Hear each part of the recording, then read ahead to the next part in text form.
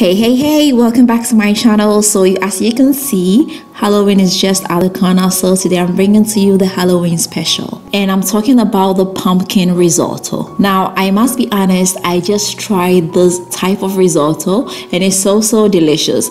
At first, I was thinking, pumpkin is sweet and risotto is a little bit on the salty side, so I wasn't so sure if I was going to like that sweet and salt. But guys, if you try this, you are going to love it. Without wasting much time, let's just get started.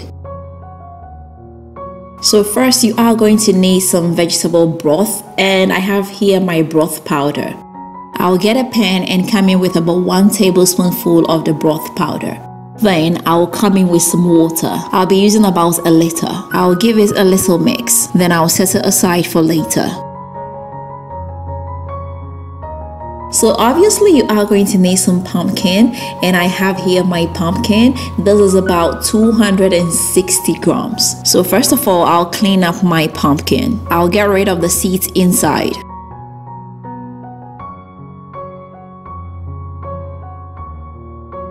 Then I'll peel it. So after peeling, this is what I have here. With the help of a grater, I'll just grate it up.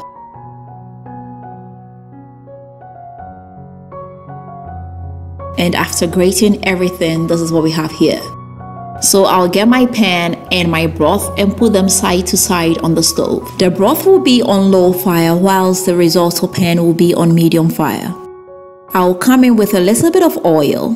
I'll cover up the broth to prevent evaporation. Now my oil is hot, so I'll come in with some chopped onions. I'll let it fry for about 1 minute. Then I'll come in with my grated pumpkin.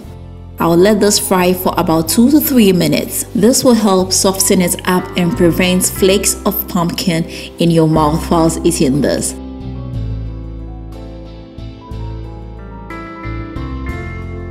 Next, I'll come in with about 1 cup of my risotto rice, and I'm going to fry this for about 3 more minutes. I'll drop in about 30 grams of butter.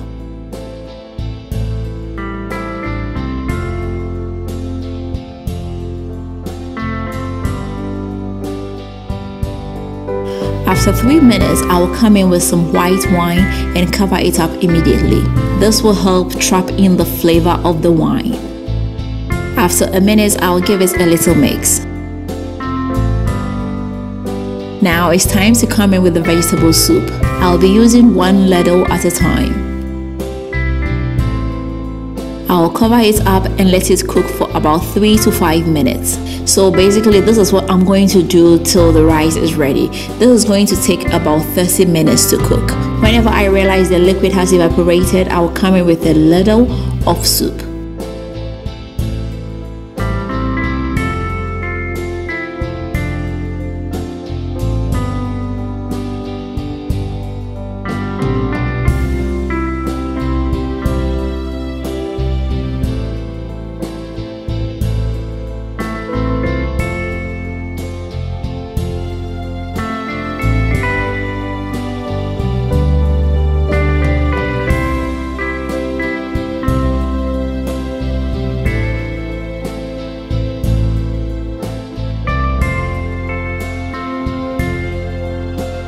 So it's been about 30 minutes, and as you can see, it's so well cooked now.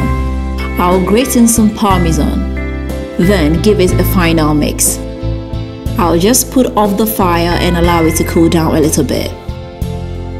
So ladies and gentlemen, our Halloween pumpkin risotto is ready.